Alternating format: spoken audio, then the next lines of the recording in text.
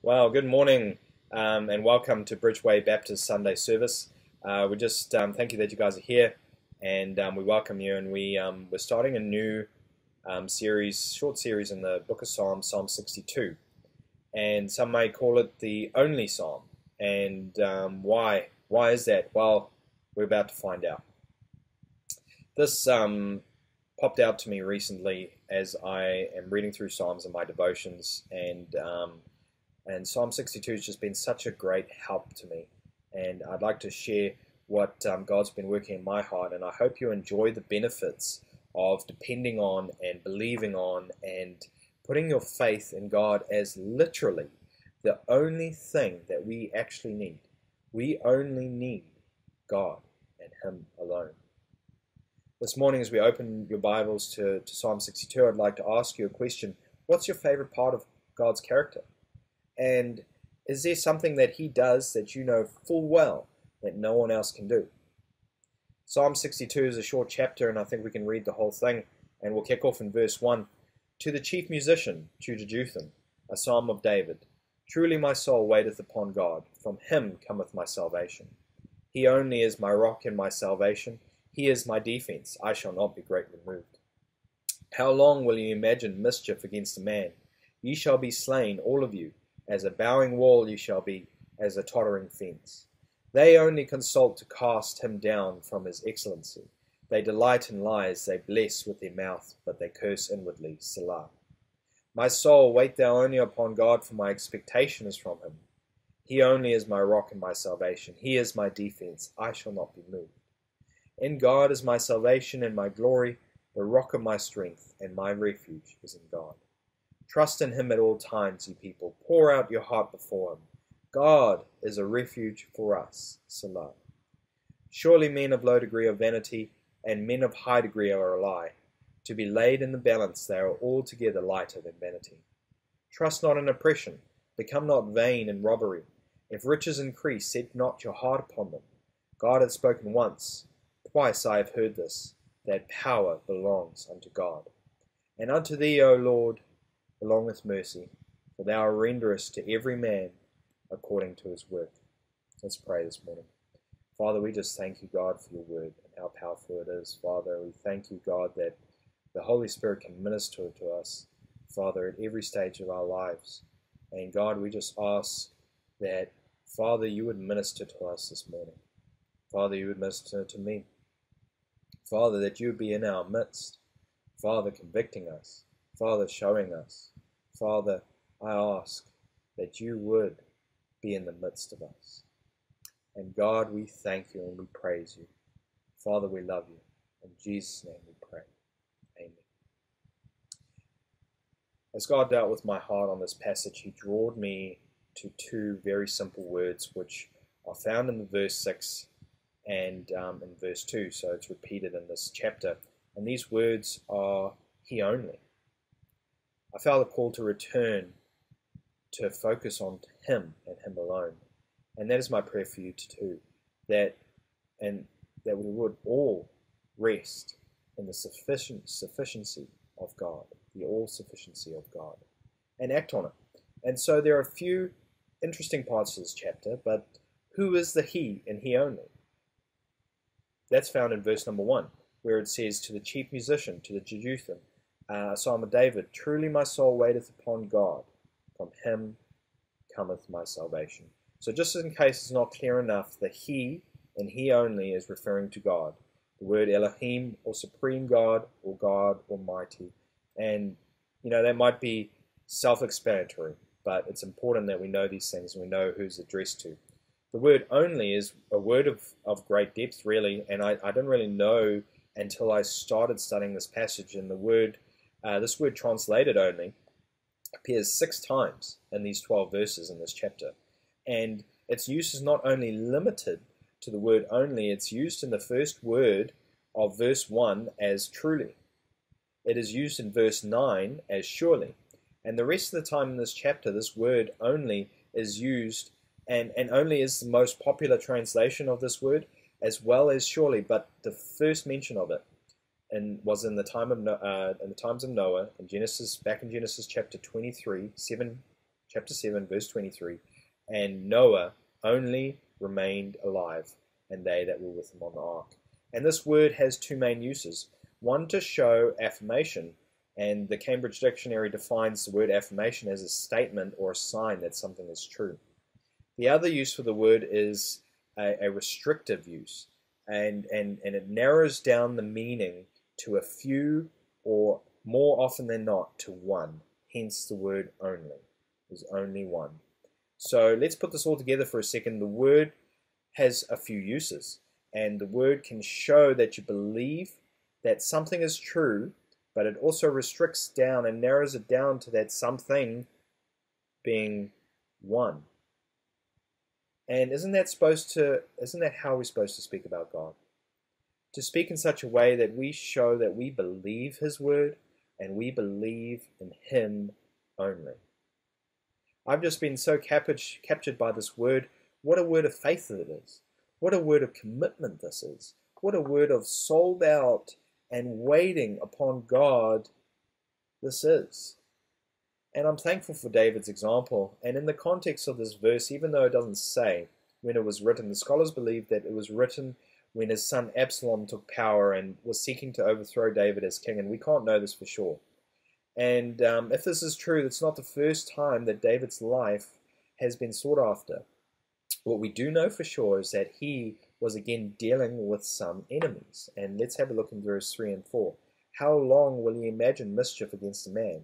Ye shall be slain, all of you. As a bowing wall ye shall be, as a tottering fence. They only consult to cast him down from his excellency. They delight in lies, they bless with their mouth, and they curse inwardly. Selah. So remember, David's speaking about some people. So we know that he was dealing with these enemies.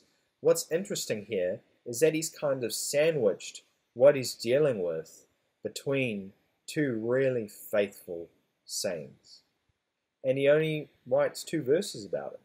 And he follows this up. The next 4 verses after this is encouraging himself and his soul in God. And the language he uses, he expresses his confidence in God and God alone. As he says, He only. He only is my rock and my salvation. He is my defense. I shall not be moved. We need this kind of confidence in our lives, and or this confidence in God.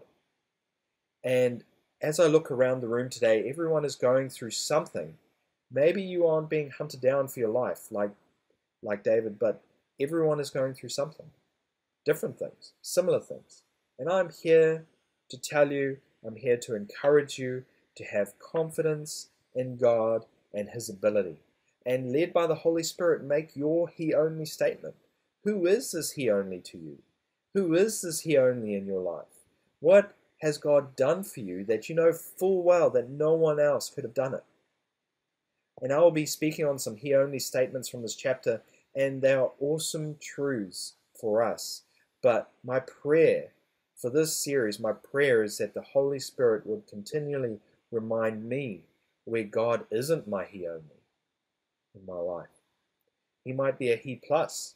He might be a distant part, or He may be no part at all. And that's what I pray would happen to me, and that the Holy Spirit would continually to identify areas in my life that it's me only, or it's someone else only, and not He only.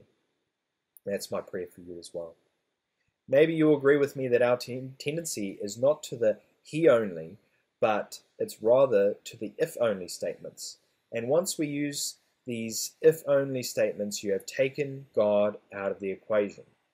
If I can only get a big sum of money that falls down from the sky so I can buy all that I need, aka want, He only is your provider. He only will meet your needs. I have found, looking back on my life, that this applies when I've been sick. And how many of you have been sick and you're uncomfortable and you're just sick of being sick?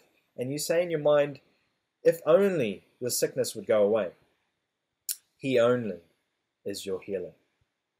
He only is the healer.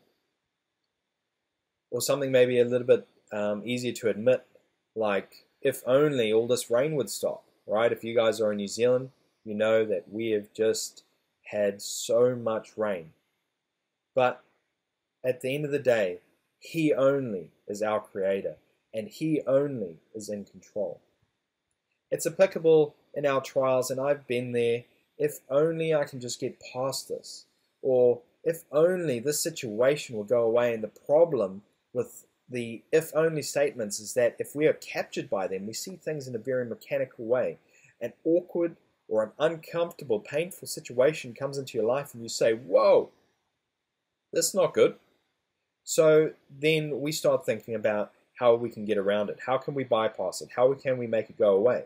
Then it becomes me only. We treat it as a task situation. A task comes in, we quickly figure out how best to remove it and attempt it, and sometimes it works. But when do we get the most frustrated? When we have tried and tried and tried, but this situation is going away, and you can see no end. That's when we get the most frustrated. Or when we don't have any control over the situation. That's when we get frustrated or discouraged. And sometimes when we reach the end is when we say, God, I just give this to you. And I say that we need to give our situations, even our trials, and everything we go to God first, because He only is God. He only is in control. He only allowed it in your life. The benefits of this is faith building as we go through things, even though we get hurt or whatever, our faith is strengthened and we see God move and work in our lives. And so many times God, through the Holy Spirit, allows us to see the purpose of our trials, looking back on it. And many times we can see how we've grown in an area. Let's have a look at an illustration from the Bible. So just go with me, please, to the book of Matthew, chapter 14, to a very familiar portion of Scripture. It is after John the Baptist has been beheaded, and they have hid the 5,000. And we'll pick up in Matthew 14, verse 22. And straightway Jesus constrained the disciples to get a ship, and to go before him unto the other side, while he sent the multitudes away. And when he had sent the multitudes away, he went up to a mountain apart to pray. And when the evening was come, he was there alone. But the ship was now in the midst of the sea, tossed with waves, for the wind was contrary. And in the fourth watch of the night Jesus went unto them walking on the sea. And when the disciples saw him walking on the sea, they were troubled, saying, It is a spirit. And they cried out for fear.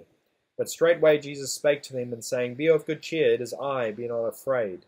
And Peter answered him and said, Lord, if it be thou, bid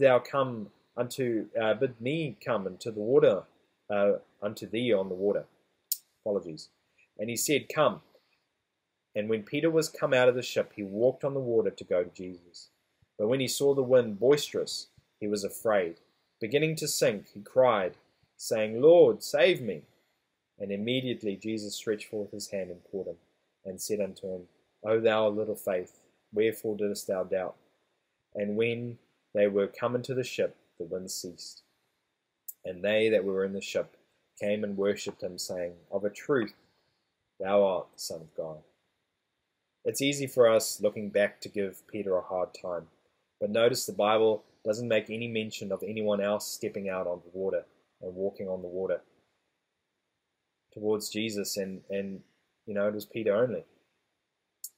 At the same time, it's pretty clear that Peter got caught up on the wind and his circumstances. Was he thinking he only? While he was looking at Jesus, was he thinking he only? Did he get caught up on the wind? Did he get caught up on his circumstances? Or was he thinking of what this would happen, what would happen to him? What might this situation bring to him? Aren't you glad that as Peter was sinking, that the Lord was there?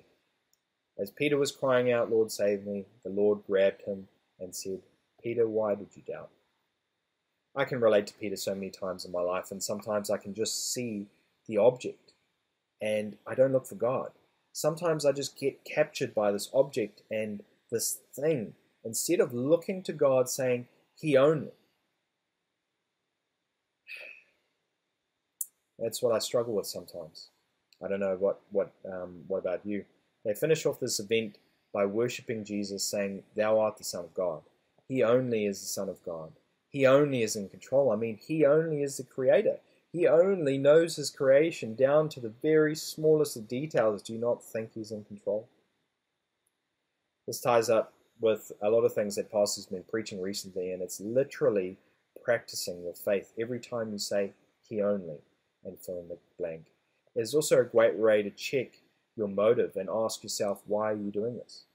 If you're doing this to glorify God and him alone, well, then that's great. If your motive isn't Christ-centered and it's not God-centered and him alone, then your motive is wrong.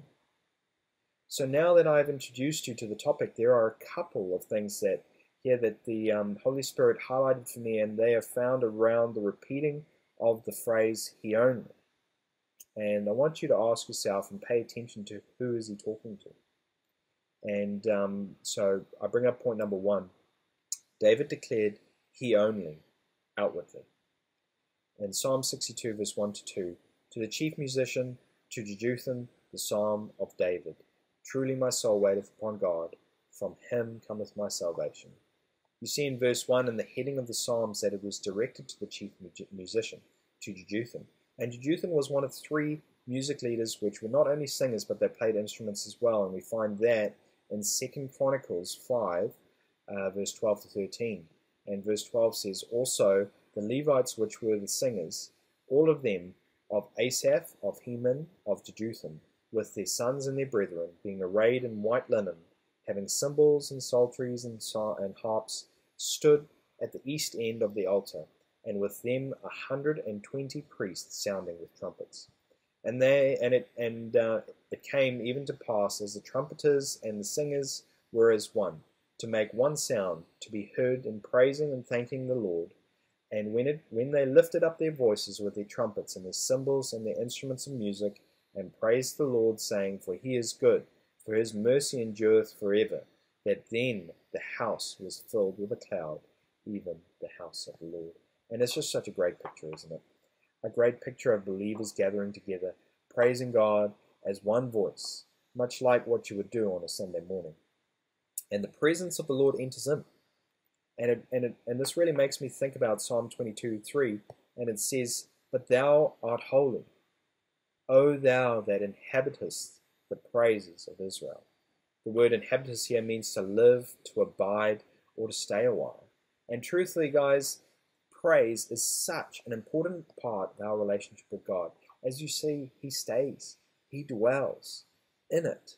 All of this highlights to me that the whole of Psalm 62 was to be used as praise unto God, especially when David outwardly declares, he only is mine. Psalm 62, back to verse 1, where it says, truly my soul waiteth upon God. From him cometh my salvation. He only is my rock and my salvation. He is my defense. I shall not be moved. Again, I ask, who is he speaking to? What is the language he's using? He is professing, he is declaring these truths in the psalm addressed to this chief musician. The statement of faith isn't directed at David himself, but it's directed outwardly to his chief musician, and for his musicians to sing to David and to the people there. And it was such a great reminder of our faith needs to be communicated to people. We need to declare it outwardly. We need to declare that God is he only to people around us, not only to show that we have faith, but to show the strength of it. It is a bold statement. It is a sold out to God in faith statement. And you know what? This is how we build a strong community of believers. If you fathers and say to your wives, say to your children, he is God and he only is in control. If you wives would say to your husbands, to say to your kids, he only is our king and I will obey him. If we said to each other, he only is your healer, he only is your provider, and he only is your strength, he only fill in the blank, what encouragement would we have? This is such a great encouragement. This is such a great faith builder. And this is how we can encourage us to be a faithful generation, not depending on anyone else, but God in God alone. Let's see how it affected David. As he declared his faith, notice here in verse 2 he says that I shall not be greatly moved. And then down in verse 5 he says, I shall not be moved. So he has gone, after declaring this he only statement outwardly, he has gone from I will not be moved, a great deal, to I will not be moved. Can you see the confidence build up as he declares his faith? Do you see how David is practicing his faith, increased his faith? This brings me to point 2. David declared he only internally. And verse 5 says, my soul, wait only upon the God, for my expectation has come from him. He only is my rock and my salvation. He is my defense. I shall not be moved. Notice the repetition of he only is my, but notice that he starts in verse 5. So again, I'm asking, who is he talking to? What does he start with? My soul. He's talking to his soul. As much as we need to declare it to others, we need to declare it to ourselves, that he only is God. Notice how David directs his soul to wait upon the Lord, because he only is my hope. That word expectation means hope, because he only is my rock and my salvation, my defense. I will not be greatly moved. The same goes for us when we have the ability to direct our thoughts, or the traffic, if you will, in your mind and in your soul. And this is stirring up yourself. This is encouraging yourself. And let's go to Ephesians chapter 5:19, as Paul is speaking a caution against all manner of uncleanness and listing duties for the believer. And he's saying in Ephesians 5 verse 19, he says, speaking to yourselves in psalms and hymns and spiritual songs, singing and making melody in your heart unto the Lord. We need to declare to ourselves the psalms, the hymns, the spiritual songs, which will help us through directing our thoughts and stirring ourselves up in encouragement and focusing on a thought and dwelling there. It'll help us find patience when we say to my soul, wait upon the Lord. We will find encouragement when we say, my soul, my hope is from God. I will not be moved. We will find strength, not our strength, but his strength, when we say, my soul, he only is my rock and my salvation.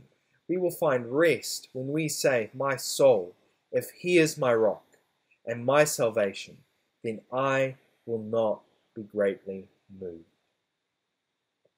I hope you take some time to hear from the Holy Spirit this morning and this weekend. And in the weeks coming, I want to ask you, what is your he only statement? What is the Holy Spirit going to write in that blank for you? He only is my what? I pray that you would allow the Holy Spirit to minister and to allow the Holy Spirit to fill in the blank as you acknowledge that all you truly need is God. He only.